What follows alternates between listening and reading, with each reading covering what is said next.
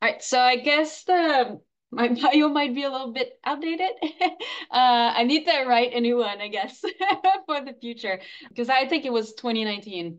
Like most of it was 2019. So it's 2024. Now we'll touch on a thing that I do at Laval. So I'm based at Laval University, and I have a GIS project at Laval University. You'll see a little bit of it just because it relates to the technology around consuming GIS right now.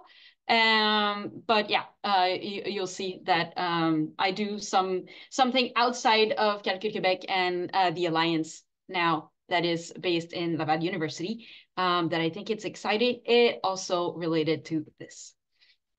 So I'm not going to assume that anyone has any sort of experience regarding GIS or even QGIS. It's GIS is a wide field. It's very large. There's a lot of things. It's no wonder that takes 3 to 4 years to get a degree in GIS. So it's a whole discipline. But more and more people outside of geography, forestry, or geoinformatics end up having to do GIS related stuff. So you need to at least have the basics. So you need to have the vocabulary to start learning and start building new skills around GIS. So this is going to be a basic intro to just give you the proper words to communicate and look up your questions online, I guess. So GIS. Nowadays, pretty much everyone has had some sort of interaction with GIS in their lives. It can be inside your phone. If you pull up Google Maps to go somewhere, this is GIS. Inside your car, if you use your car's GPS to get anywhere, it's GIS. Even the buses now, the buses talk to you to tell you what station you're at. Even a train will do that as well. And you can like real time track your move across the city. And that's all GIS. So we're pretty used to consuming GIS, but not a lot of people know what GIS actually is. So GIS stands for Geographic Information Systems. So it's based on the science of geography, and it's basically what it does is allows you to collect and to handle the data, to analyze it, and to be able to visualize it so that you can, or that people can have a better understanding of things that are in 3D and sometimes at a very massive scale. And it gives them tools to properly extract information from that and to communicate that information with other people. So if we go back in time, GIS wasn't the GIS that we know today. It started with basic maps, maps of the sky, maps of the stars. People started to want to explore the world and find the fastest way to go somewhere. So if you wanted to get spices and it would take someone 3 months to get to the spices and someone else 1 month to get to the spices, that was a vastly superior choice, and then it implied that you would know exactly how to map out your route and that you would know to go and optimize your trip to wherever you needed to go. So even back then, they had some of the same issues that we have today. So the first world map is way, way before modern times. And if we go forward in time to what is closer to what we know today, so modern technology, we're looking at the mid 60s when the first like GIS systems are created, and it went super fast from there. It started because technology wasn't what it is today, so it was very minimal. But when Esri created, I think it was 1973. Esri is the big company that is behind a lot of the GIS that we know today. So in the 70s, they started, and then they expanded very rapidly. If some people, I worked in the past with MapInfo, which I don't know if there are that many users anymore, but it's a thing still in geography. Some people still use map info. I've used that, I think, some years ago for one class. But then in a lot of academic institutions, what we have is ESRI. So ArcGIS, this is a lot of the deals that they have with universities. They make it cheap for universities to use it, but then in the industry, then they make them pay a lot. But so 2004, there's OpenStreetMap. So the open source started gaining speed in the early 2000s in response to the fact that Esri was so big and it was basically hoarding all of the money. And there was a need to also have this equivalent that would make geospatial data free to use to people, whereas S3 was basically keeping that under wraps and having a hold over not necessarily the data, but the way to use it in the tools. So nowadays, the big players, I would say, is ArcGIS and QGIS.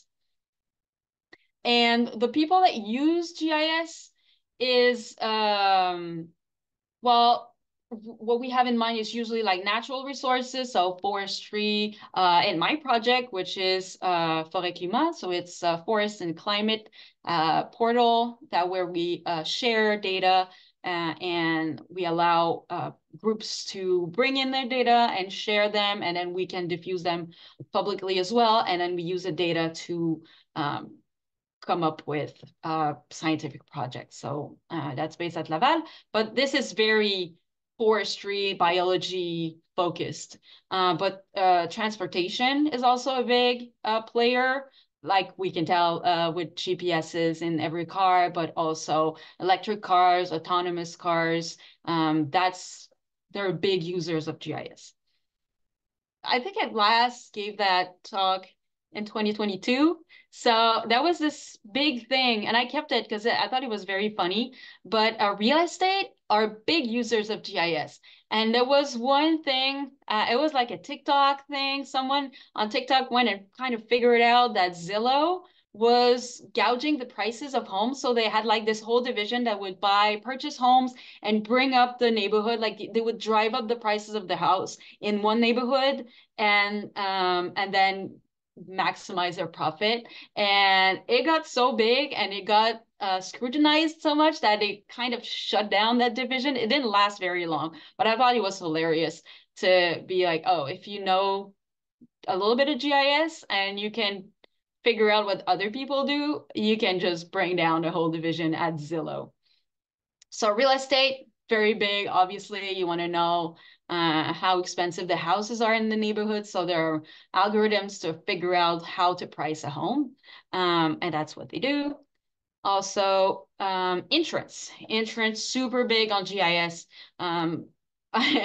I live in a neighborhood that is very old. It's a very old neighborhood. And the insurance companies have decided that it doesn't matter what your house look like, you do not get insured anymore. Actually, it's condos. They don't want to insure condos anymore. But in the neighborhood, they started refusing outright to just insure anyone because it's too risky, because the buildings are too old, and they stopped insuring. So they just rely on maps and GIS, and they can also track down. In some cases, they get it wrong, and they just don't do it right if they don't add the weather. But they'll use GIS to make sure that, for example, one side of the city had hail, the other side didn't. And if you were standing right on the edge, you can tell pretty accurately whether it's real hail damage or whether you went out with a hammer and decided to just go to town on your roof to get insurance money. And this is a story that I know from an insurance company that actually had to map out precisely where the hail stopped so that it could tell that the hammer job was not hail.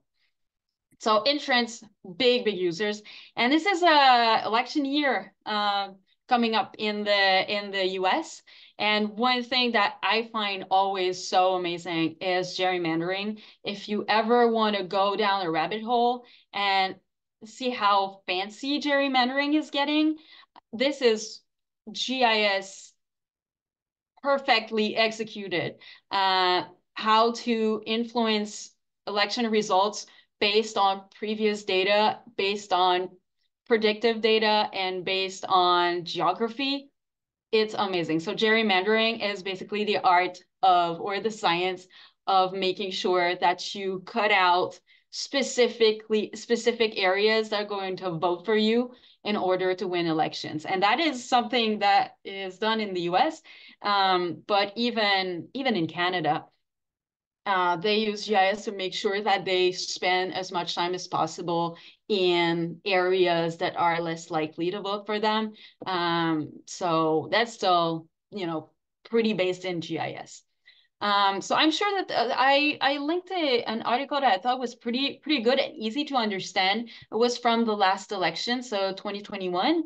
But I'm sure The Guardian is going to come up with something similar. But that's a good read that I highly recommend. If they still exist, I didn't check actually that it was still online, but I thought it was pretty good.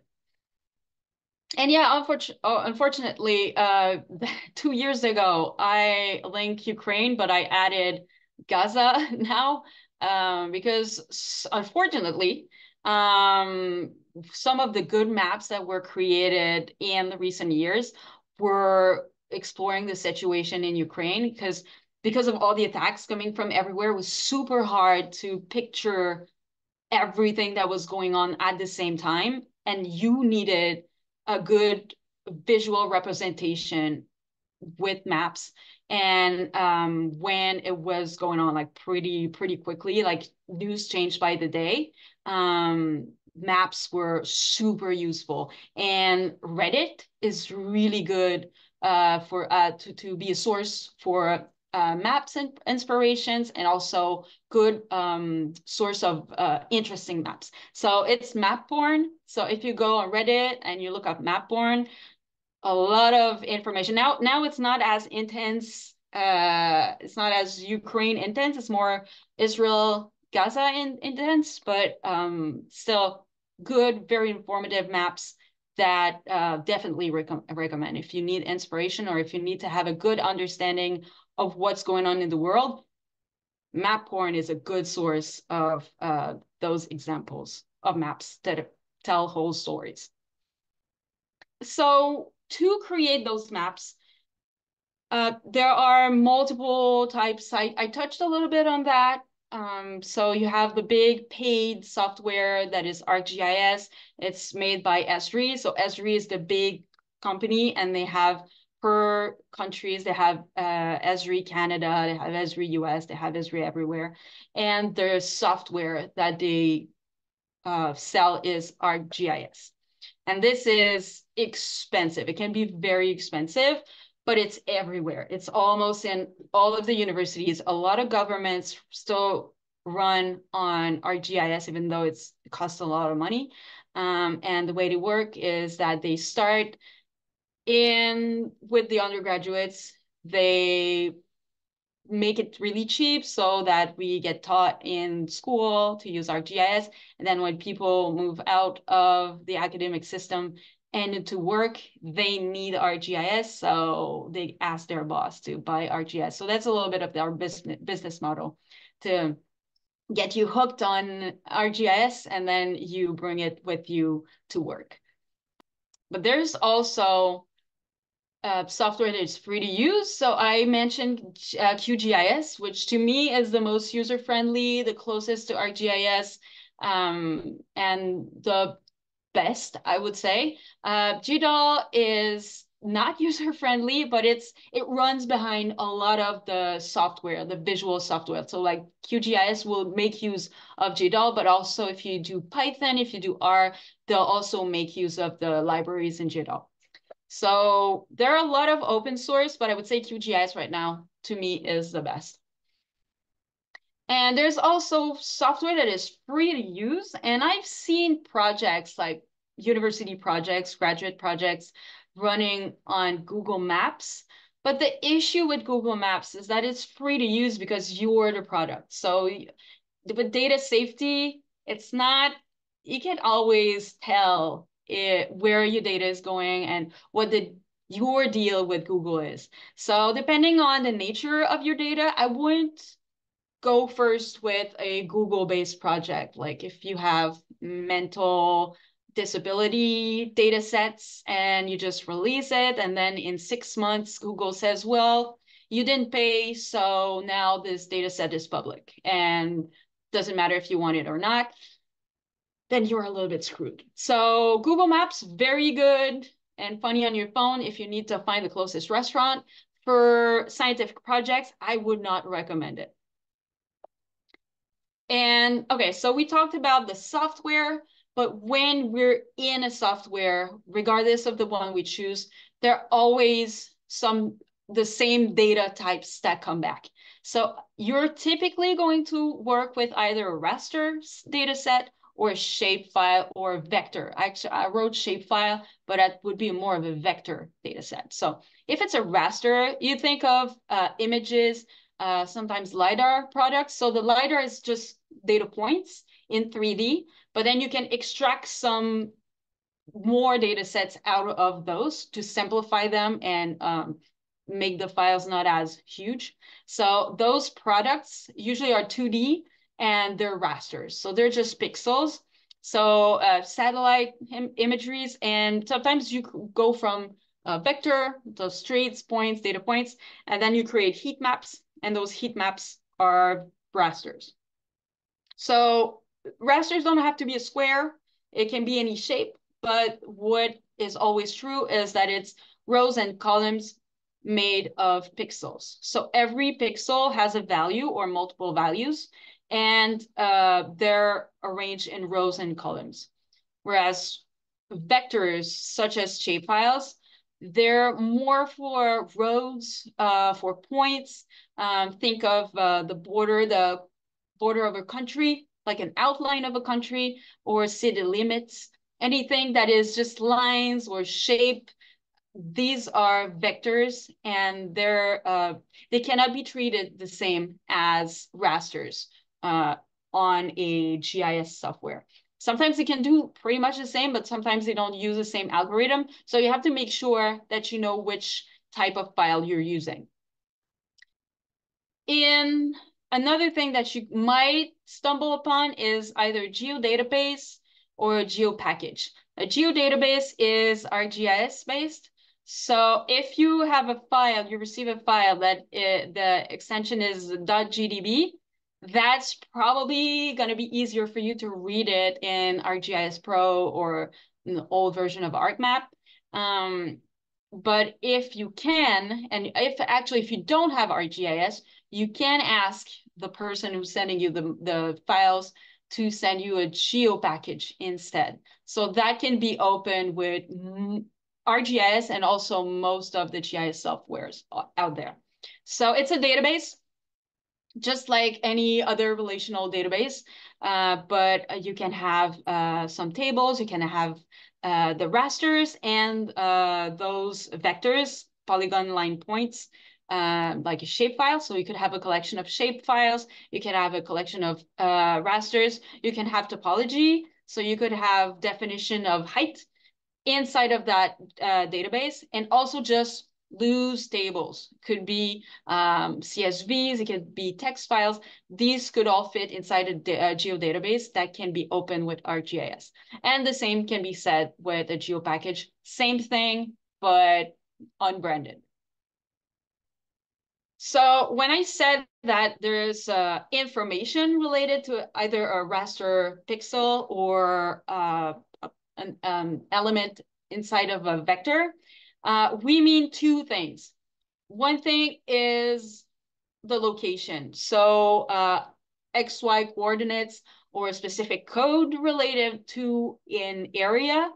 The attribute is the quality of your point, your line. So is it, does it have a name? Does it have a color? Does it have a length? Does it have anything related to anything else but location is called an attribute.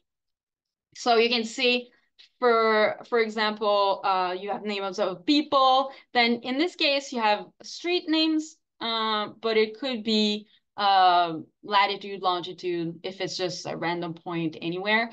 And then you could have more attribute informations, for example, the color of the house or the number of stories inside a house, for example.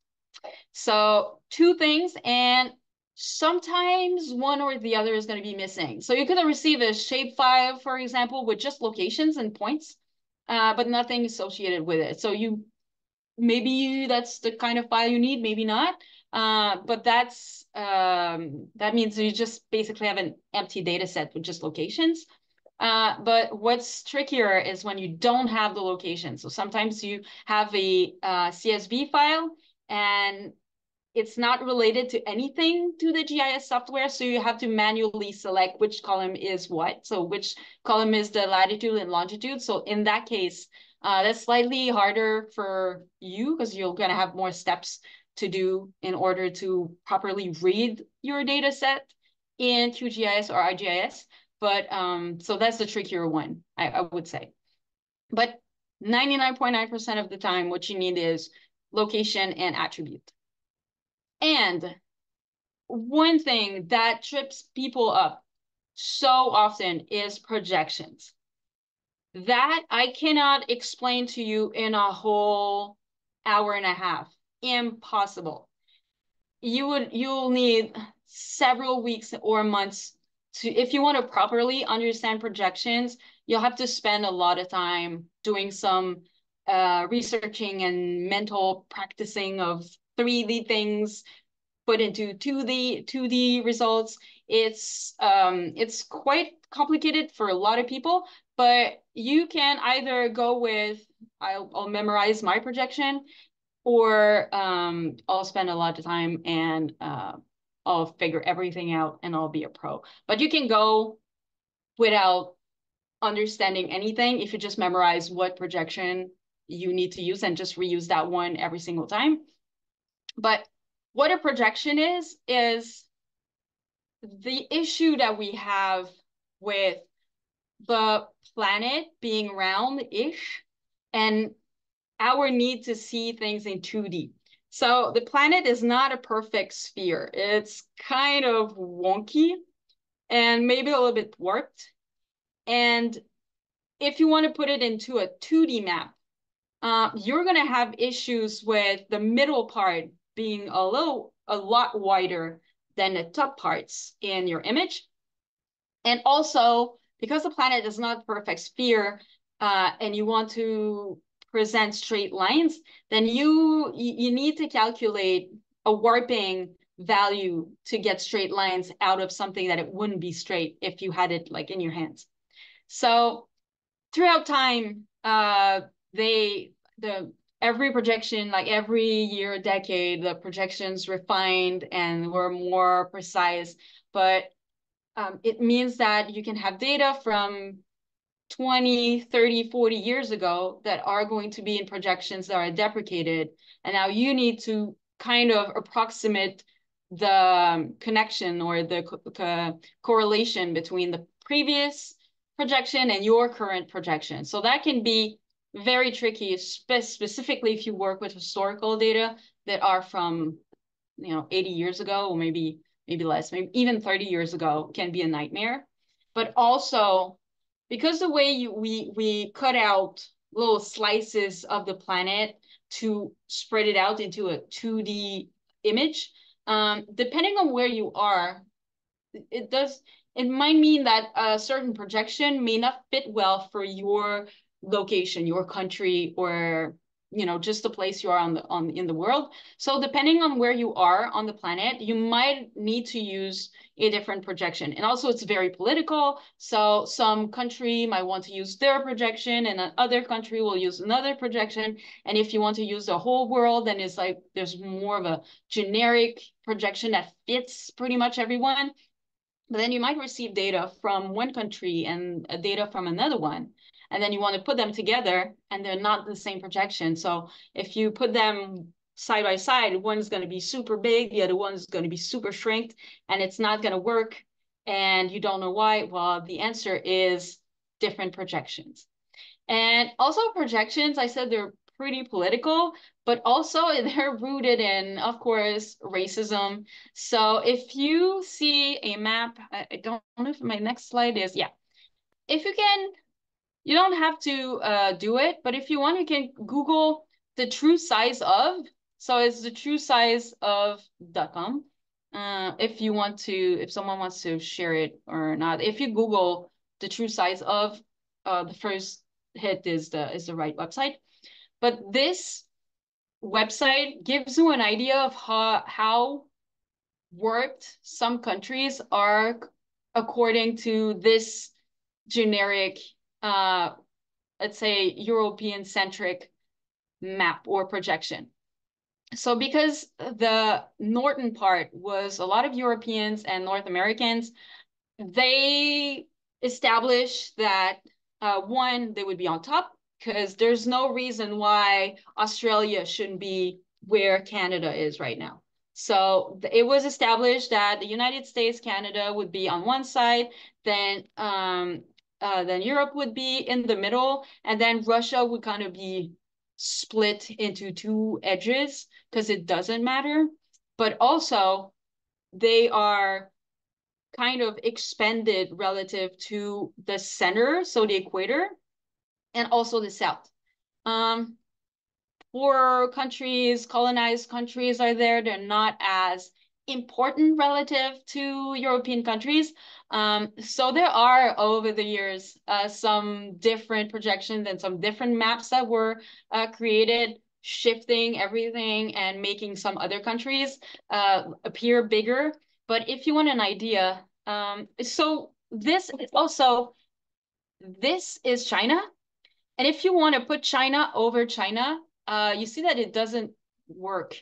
And that's because they start you with 3 countries and they have different projections. So if you just, you can right click on the country and just search it again, and it's going to give you the current projection, but also it gives you an idea of how, if you use a different projection, it changes the size, but also the angle. So it can go wrong. Things can go very wrong if you get the wrong projection. But let's take China and see what it would look like compared to Russia. So if you move it up, it gets bigger. And if you move it down to the equator, it looks slightly smaller. But India is a little bit the same. Like if we want to compare, it looks pretty small around here. But if we put it over Canada and the US, it's pretty big. So it's part of also how we see the world. So it's very political, and if you work in these kinds of issues, you might want to pick a projection that clearly vehicles the kind of message you wanna choose or you wanna spread. So that's one thing that is pretty cool, and I think that this website is a lot of fun. I like to play around with it before every time I teach this. I like to play around with it because it reminds me of how weird it is that we just decided that Colombia doesn't matter, but Canada does, or I guess France and Germany. I don't know, but it's yeah, that's the projections for you. So back to the slides.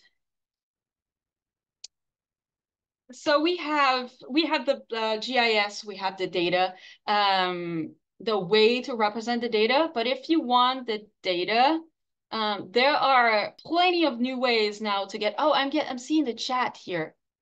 Oh, raster is faster, but vector is correcter. Depends on what you want to do. Oh, love map info. Okay, yeah. So I was missing your chat. Yeah.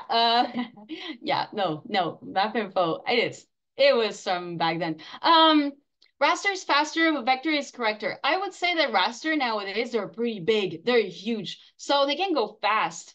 But sometimes you're run out of memory because they're so big. So I wouldn't say that nowadays it's absolutely true because sizes aren't the same anymore. And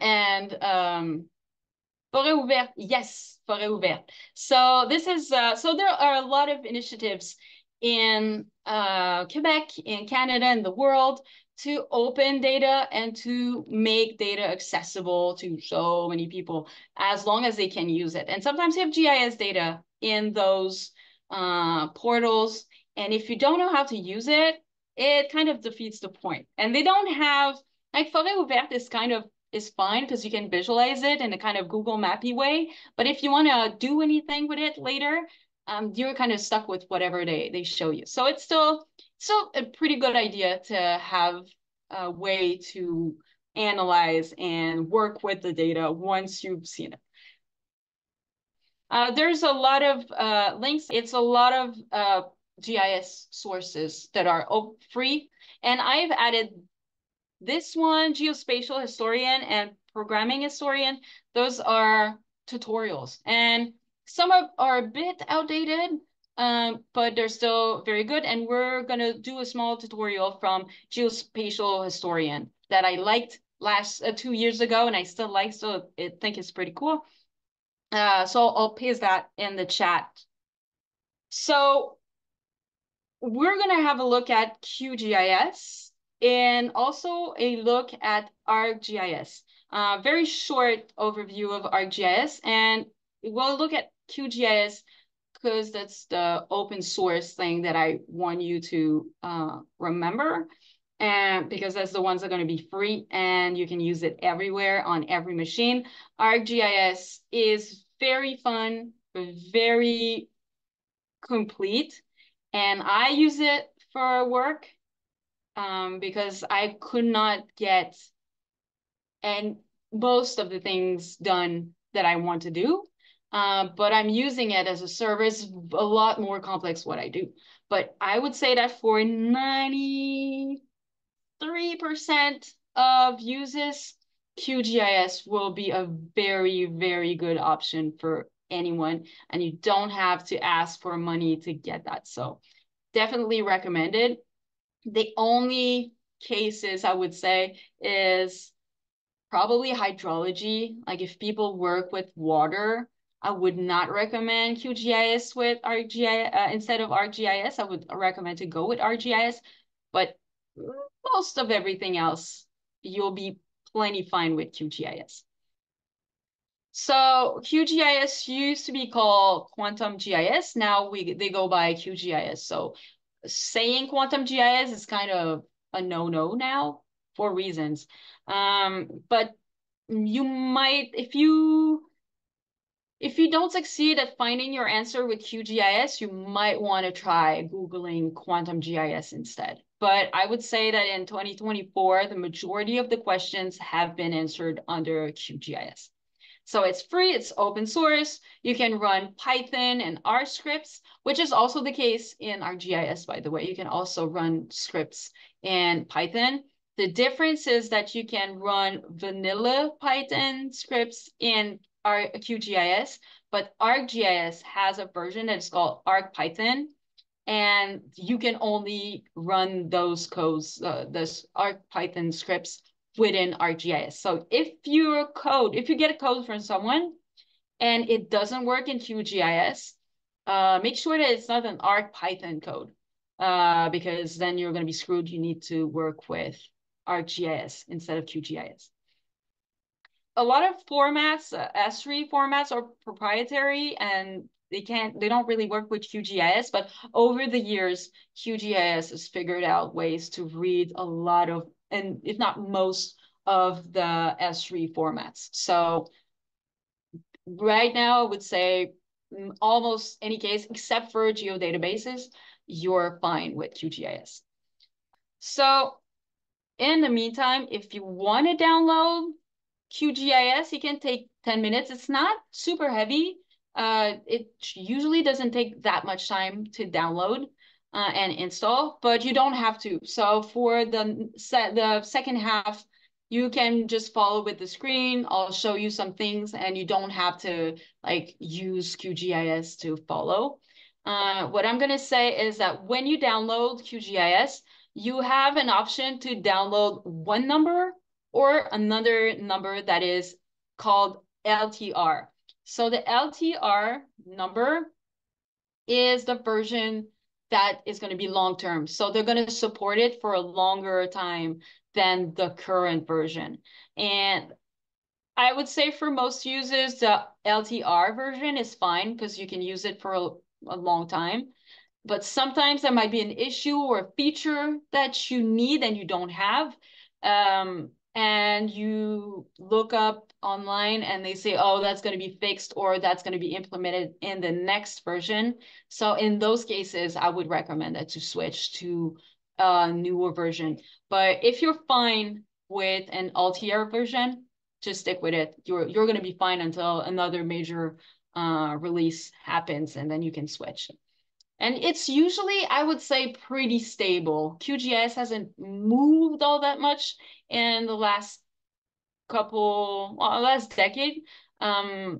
So you can do most of the things you used to be able to do in maybe slightly different ways in the new version. So I would say that QGIS versions, as opposed to ArcGIS versions, they can last a long time. ArcGIS, you might be very screwed if you're not using the latest version and you try to do something, might break everything. It's more of a nightmare, but that's how they get you paying. We have on one side, so this side is ArcGIS. The other side is QGIS. As you can see, they're pretty similar. QGIS is more based on older versions of ArcGIS, which used to be called ArcMap. So there was a tool, there were multiple tools, and one tool was called ArcMap. And it looked a little bit more like that, and it kept looking like that until a few versions of ArcGIS. But now we're at ArcGIS Pro, which is the amazing new ArcGIS, which you pay a lot more money for, and you have a subscription that you need to pay for.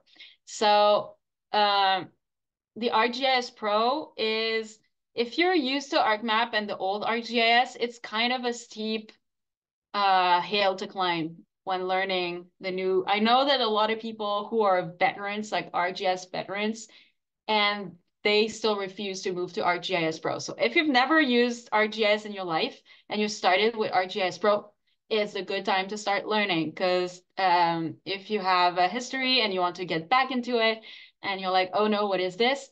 It's the new ArcGIS Pro and everybody hates it.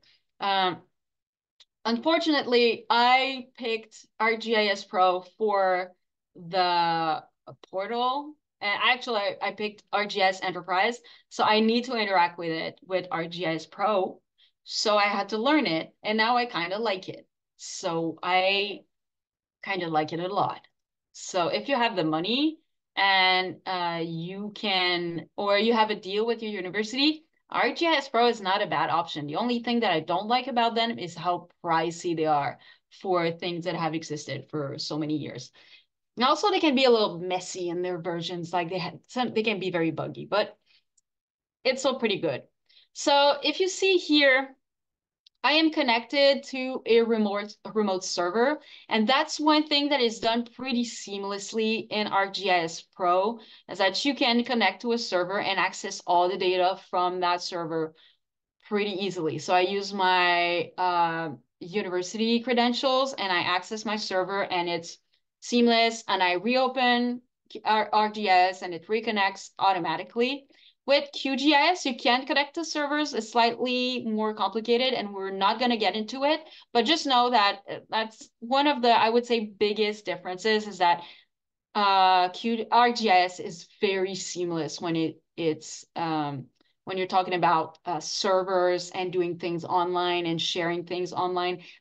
I guess that's where the future is, and they have a lot of people working on it. So they get like the Amazon, the AWS accounts, the Google Cloud accounts. So you can get an instance, ArcGIS instance on AWS like this so easily. You can start running jobs on AWS if you pay for it. QGIS, it's going to be more of a DIY thing, and you're going to spend perhaps a lot of less money, but more time on it. So it's always a compromise. So just to have a quick look, I think I have a couple of things that I wanted to do and show you with ArcGIS. Okay, so in ArcGIS, if you want to analyze data, you're gonna here you can click on tools or geoprocessing here, and if you look, for example, raster, then it gives you a number of things you can do with raster.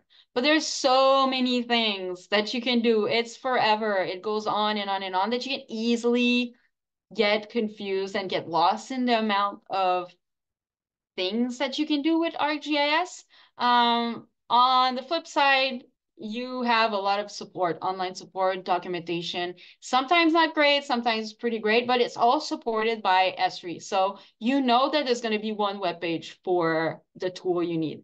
And yeah, so if you need help with something, Esri will be able to give you help, and they have a support email address that you can email them to, and then you can, get support. With QGIS, you have this. So you have some tools, which are the same as this. Like a lot of them are the same as this. Sometimes slightly different. Sometimes the algorithm is slightly different. So you might not get the same results in ArcGIS and QGIS. And that you have to figure out which one you're going to pick. Because both are vetted, but not both are the same.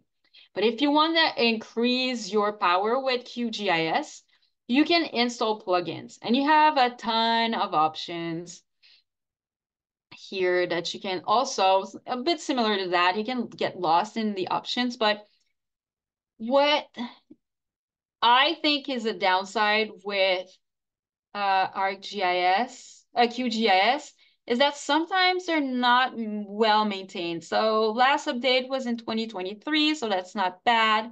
2021. So sometimes you want something and then it's this guy who probably worked on that plugin in 2021 for a master's thesis, and they're done now and they left and they're not maintaining it anymore, and you're like, oh, this is exactly what I want to do, and you download it and you install it and it does not work, and then you're stuck because you have to be a developer at this point because you need to fix it because it doesn't work, but it does exactly what you want, but it's not maintained.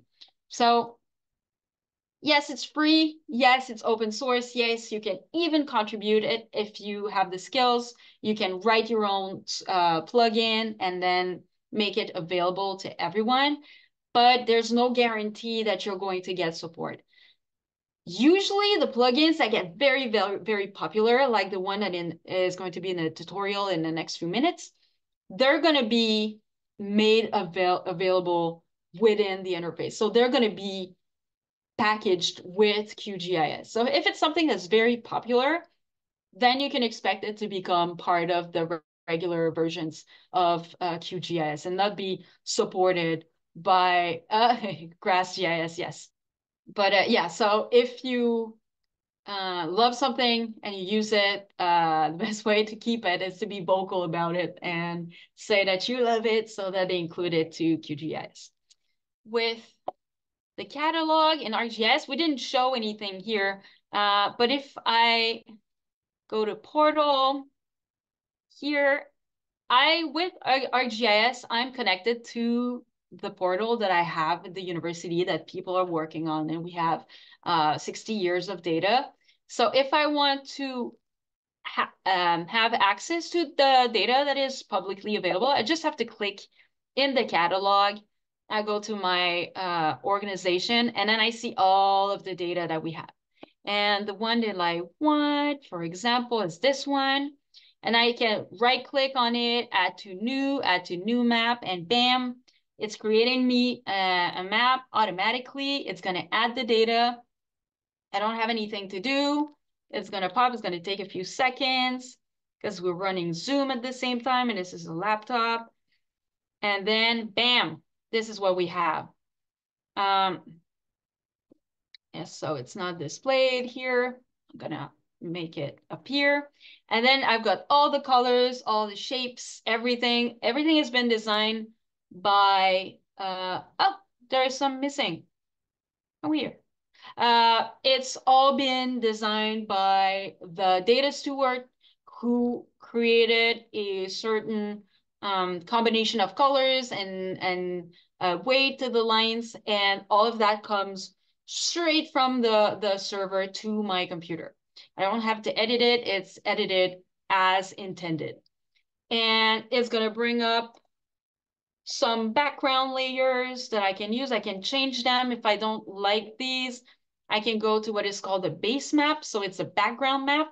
And I can change that to, let's see, that, modify it, and then bam, this looks black and white.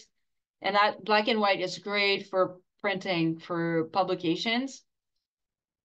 And that's pretty easy. But we can do pretty much the same thing and end up with the same results with our QGIS. So what I did previously, because of these data, they're on the server. So I just saved this one, so the roads and the streets. I right-clicked and I exported the data, export features, and I just decided on a location here. We're not going to do it, but it's just going to bring up a menu. So if you're connected to a server and you want to extract some data, you can do it manually. If, say, you're working with someone who doesn't have access to that server, you can always extract the data if you're authorized to do it. And then you save it. And as you can see here, that was lines. So we're talking about the shape file. So I would have to select the feature to save to, and I already did that. So we're just going to move to QGIS, and we're going to open the shapefile that it created. So, so if I'm in QGIS, the quick way to do it is here, open data source management, and then you have all of your options. So I want a vector, and I already saved it here.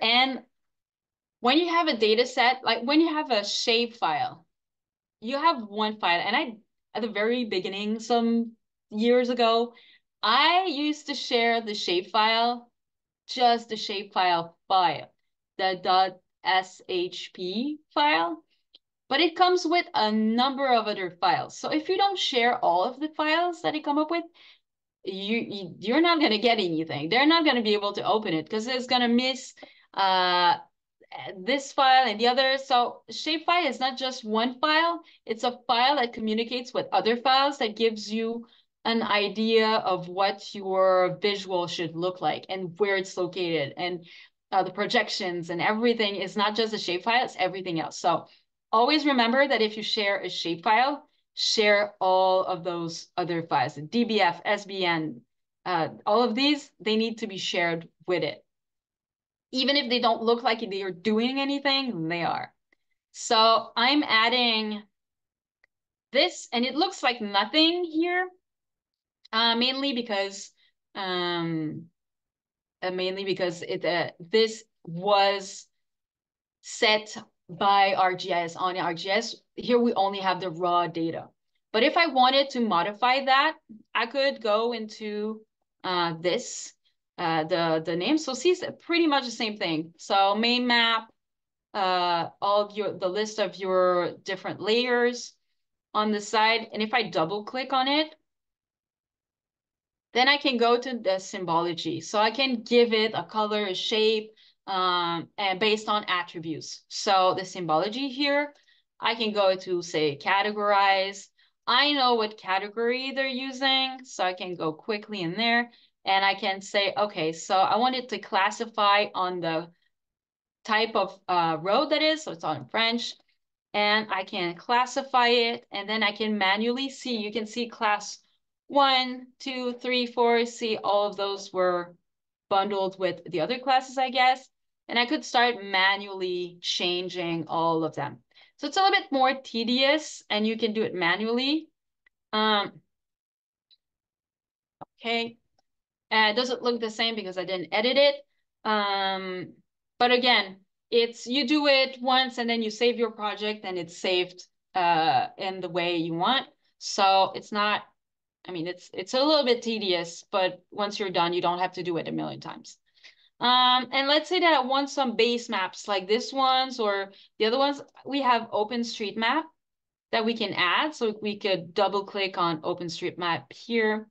And that's going to give you a base map that is from OpenStreetMap. So OpenStreetMap is I described it a little bit earlier, but it's like Google Maps, but it's open source. You can contribute to it. If you know that your neighborhood doesn't is not represented well in Google Maps because it's changed recently, well, you can go to OpenStreetMap and edit it manually, submit it, a little bit like Wikipedia. Like you can submit it, it's going to be reviewed, and then it's going to be added to the database, and then you can use it for yourself on your maps or wherever you want. If you are not satisfied with this one that I think is not that great, especially with the ugly colors that I chose for my roads, you can download, again, I added a plugin. So I searched for a plugin that is called Quick Map Services, and I installed it. And then you get Quick Map Services, and you can search, and you can get a ton of maps. And fun fact, if you're using satellite imagery for free, Bing satellite imagery is way better than Google Maps. So if you want here, we can have a look at this. Oh, maybe I shouldn't have done that. So Bing, pretty good. If we add Google satellite, so it's different times, but usually forestry for satellite images, Bing is very used because it's high quality in many places and very recent. So weirdly enough, I recommend Bing Maps satellite imagery for base maps. All right, so I think that's pretty much all that I wanted to say for just the basics of Google. Like you can navigate, it's pretty much like in every other software nowadays. If you want to zoom in, zoom out, you can scroll with your mouse, or you could use the magnifier and select a map to zoom into, or you can use you can scroll to zoom out. So that's, at this point, I guess, pretty intuitive. The only thing that is more tricky about QGIS is the use of plugins. So you need to be aware from the get-go that you want to manage plugins carefully and not start using an outdated plugin that's going to be deprecated in the next version. I would say if you've never created a map for publications ever, I would say think of spending maybe 3 days on a map if you already know what you're doing. So if you want to publish a map that is going to be good for a journal, you want to spend about 3 days. So you want to get the good base map, the one that is in black and white with the right names at the right places. And then you're going to want to edit it in certain ways. And that's not quick. Even for someone who's experienced, it can take a while. So if you have a pretty complex map, give yourself 3 days to get the map to a point where you're confident that it's going to be good for publications. So sometimes people overlook the difficulty of creating good maps, but if you need help, you call the local forestry or geography department. They have experts that can happily do it for you for a fee. Yeah, so making a good map for publication takes a while. One thing that I guess you might have noticed is that this space, this layers box contains all the layers of your map. And these are like paint layers. So you overlap them Sometimes you can play with the opacity of one layer compared to the other, but the difference is that the layers can talk to each other because of the geographical reference that you have. So sometimes when you do an analysis, you can use one layer and calculate something on that layer using another one. Or sometimes you can extract what they have in common, what is specifically what overlaps over those two layers. So think of it as paint that can talk to each other, and then you can turn on or off depending on what you need.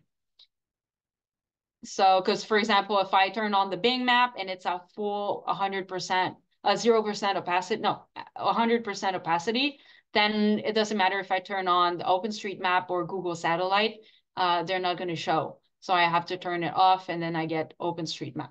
So yeah, so when you create maps, you want to make sure that you know which layer goes on top of which other. And you can also make groups. So let's say I want a group for my base maps. So here, it doesn't show, but this one is groups. And you could, for example, bundle all the base maps together and turn that group on or off if needed. So sometimes if you have big projects or projects in separate locations, you could turn on or off uh, a whole chunk of your experiment that is not located at the same place as the other. And sometimes for rendering, it helps. If you're rendering something very, very huge, like a huge map, you might want to turn it off so that it doesn't have to render every single time and just crash your computer. All right, so for the last few minutes, I'll show you a tutorial that I have here from, oh, maybe that's the one. Oh, maybe it was programming historian. Oh, there you go. That's the one. Sorry. That's the one. So this is the one, slightly a little bit outdated, just a few details. This georeferencer tool that you don't need, actually, maybe they changed it. You don't need to install it from the plugins. It's already pre-installed, so you should be good. But we'll go through it pretty quickly. And if you liked it, I highly recommend that you go check out the other things that they have to offer. So QGIS. So we're gonna start with a blank slate. And so what we're gonna show is how to map out an old map to a new GIS setup. So sometimes you have old maps, and so in forestry, we usually work with newish maps or photos that you have to georeference. So if you have a photo, a satellite photo of a road, and then you need to make sure that you have the exact points that follow along the road, you need to have that image, that photo, and you need to glue it specifically to the data points you have. That's very easy when you want to do it with modern images. But I learned 2 years ago that people in history, the historians, they love to do it with old maps. And I thought that's crazy. But then I realized that it's actually a thing that people do, and that's very difficult. But there's a way to do it kind of easily. Then all the skills you need is patience and precision. But I'll show you how to do it. And I thought it was pretty cool. And I have never had to do it ever again because I don't work with old data, but I thought it was very interesting for a lot of people. So I'll open, and you'll see it's a very few steps. But what you need to keep in mind is always projections, projections, projections, projections. So right now, I have here, if you look at my projections for the project, it's in WGS 84, I believe. Is that the one? That's not the one. It's in, I don't know, Oh yeah, that's the one. Okay, that's the one. That is a very generic. It's the typical map that you see everywhere. But like I said, if you are working in a specific area, you're gonna have to set a new projection. And in this case, we're gonna work with an old map of Prince Edward Island. That is from the tutorial. And as you can see, it's very limited and it's not the typical way you see Prince Edward Island if you look into it. That it also is a projection that is deprecated. That might cause a little bit of some issues, but for the needs of this presentation, it doesn't really matter. But when you select your projections, you need to make sure that it's a current one or that you have a good reasons to use a deprecated one. In this case, my reason to use a deprecated one is it's from the tutorial and I will follow it. So I set the reference system to that one. So I could have searched 2291 and it would have bring up this one. And I said, okay. And then it's giving me a warning. And that's why I want to keep it. If you ever see that warning in QGIS, the ballpark transform, have a look at the projection you're using and have a look at whether it's deprecated and maybe it's been replaced with a new one. And the new one is 4326, I believe. And what it's telling you is like, I'm going to do it, but it's not going to be perfect. So you should pick the other one, but I still know how to do it. And that's going to be an approximation of what you want. So we're okay with this. This is fine.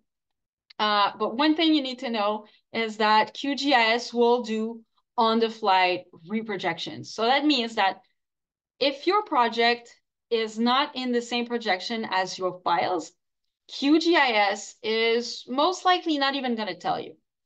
Or it's going to tell you, well, I know it's not the same projection, but I'll project it however you like.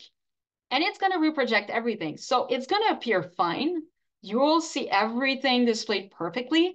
But once you want to analyze the data, projections, sometimes they don't have the same units. So you could have units in projection in inches and the other one in millimeters. What happens when you try to calculate a distance or a surface using one that is not in the same unit as the other one? Well, you know, you crash your spaceship because you got it into inches. So you'll want to get everything with the right projection and always keep in mind that maybe QGIS is tricking you. Maybe it's lying to you and it's telling you that the projection is right when it's not at all. So in this case, we started the project with the projection that I wanted. And then we'll add, just for show, a vector that is this one. And we select the shape file and then we add it. And it's also pretty grumpy because it doesn't have the same, hold on, I'm gonna close that because it doesn't have the same projection. And then to change the projection for this one, that is projecting, I think in the modern projection, you can go to layer CRS, so the projection, and you can set it to 2291, which really isn't. And in this case, I don't know why makes QGIS complain and reset the overall projection. So you have to do it again. Didn't do that for me yesterday, but it's doing it today. But then, so we need to have this with a map. And if we try it, so we can open a raster and we try to open up the map here. So it's an old map from 1863 and we add it and we see that we can't see it anywhere. And at least for this one, it says, hey, you have not projected your map. I don't know. And we're like, okay, of course, because it's a scan of an old map. It's not projected. So you could click on this and set a reference system, the same one. But if you look at it, if you zoom to the layer, It's not even at the same place as the other one. And the reason is that it doesn't know where to place it. It knows what projection you want to use, but it doesn't know where in the world this image is supposed to be. So you need to tell your computer and QGIS where that this is Prince Edward Island and it's located here with above this polygon file or the vector file. So the way to do it is that you go to Layer and Georeferencer. So it used to be a separate plugin. I didn't have to install it this time. So it's great. Love that for them. So Georeferencer, you're gonna have a new window open, and that's where the patience comes in. You're gonna have to open your infamous photo, which is here, and then you're gonna have to say, okay, you are going to transform it to, that's by default because I didn't shut down my computer, it would have forgotten, but it already knows, but technically you would have to tell it what projection you want. And in this case, I say, oh, save the points. I'm gonna add a lot of points, save them for me, please. And I want to load the project when it's done. So I set up this, and then I'm ready, hopefully ready to go. So I pick a point, a location, let's say this point here, and I zoom in because I want to be really precise. And then it says, okay, so what's the location of this point? And then I go to the map, I zoom into the layer, and I say, well, it's this point. Let's go. And there you go. And you say, okay, so it gives you 1 point. Then you go for another one. Let's go with this one. Up from the map, and then you zoom out, you zoom back in. And there you go. Map from Canva. Oh, sorry, I already did that. Oh no. Yes, it's good. Okay. And then you have another one. And then you go again and again and again. And you add another one and you go, oh, I forget. Did I put this here or there? And then you confuse and then you regret everything you started doing. Okay, so I was pretty close, but this is going to give you an indication of how much of a distance there is between your point and the point on the map. So it starts to tell you, okay, I'm going to have to stretch it out or shrink it in this area. We don't have that many points, but I think you get the idea. So you go around as many points. You can get points in the middle. You can get points everywhere. Sometimes if there's an area that's not as accurate, you want to add more points. And once you're done, you press play. And it's going to georeference your layer. And it can take a while if you have many points. Should add it to the map. And then it's also pretty grumpy, but I find that the first option is okay. Usually you get the default with this and it's pretty good. And then you have a new map. So this one is modified. And if you go and you're like, oh, yay, pretty good. And then if you switch that layer to be on top of it, you're like, oh no, I'm not that good. So you could go back and georeference again and extract your points. Oh, see, I got it almost right here. That's pretty good. And the more you do it, the more accurate it becomes. And then you can save all your points and reuse them for another, if someone else wants to do the map again, or you want to improve on it in the future, you could just save your points and reload them. But that's a very cool and neat feature that I think a lot of people in social sciences and history and humanities in general could make use of. And here I'm just changing the appearance of the shapefile so that you can see better through opacity 0, so you can see better through it. See, okay. So if we zoom in, we can see that here they're not aligning perfectly. So I would go and maybe put a point here, and maybe at the end of those lines to make sure that we have straight lines. But then, yeah, lots of fun, hours of fun. And you could end up with a very precise map that you can locate in the world, in Canada. And even you could add OpenStreetMap, map behind it. It's still complaining about the transformation. But then you could add it here and see if a township, for example, changed a lot, and you could map out houses. So yeah. So so yeah, lots of possibilities with old maps, and you don't have to just go manually and look it up. You can just align them and make them work for you. All right, so 5 minutes left. And all I want to say is something that I've added recently.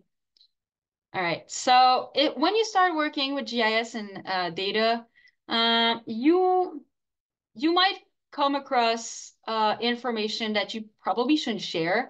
I was using a data set with OpenRefine on bedbug data, and it took me OpenRefine is another thing that I love. It cleans up data sets, and you go from a messy data set to a clean data set, and the clean data set was supposed to be anonymized, and I quickly realized that it was not. It was not anonymized enough. So I put points in Google Maps, and then I could cross-reference with bedbug complaints, and it became pretty obvious to me that I could target specifically which building, and it was buildings very frequently popular with immigrants. So I thought I can go from cleaning data sets to, oh, immigrants have bed bugs.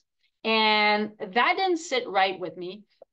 And that doesn't sit right with with a lot of people, even at the government now. So if we work with data, we're in this new era of data protection, and you might be tempted to start collecting data. And sometimes there's GIS because it's everywhere. So GIS data is collected sometimes automatically, and you're stuck with it. But there are new laws. So this is Law 25 in Quebec. And if you do surveys and you start collecting data, you're responsible for them.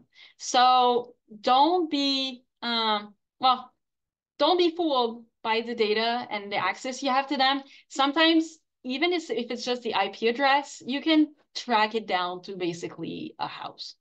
I don't know about Ontario, but if they don't have the same legislation in Ontario, it's gonna happen soon. Like we're in this new world of legislation just because it's needed. So if you start playing with locations with people's houses and history related to neighborhoods, you have a responsibility that seemed trivial in the past, but now it's going to be legal. It's like fees and fines and jail time if you misuse data. So be careful with it. And it's all fun and games until all of a sudden it's, oh no, I didn't know that I was collecting location data every minute for every people that was doing my survey. So that's it. That's my word of warning before you can have 2 minutes to ask questions. I know it was pretty quick and you have an overview of everything, but if you have questions more specific to what you want to do, you can email me because it's a pretty complex thing. So it's not all solved in a day.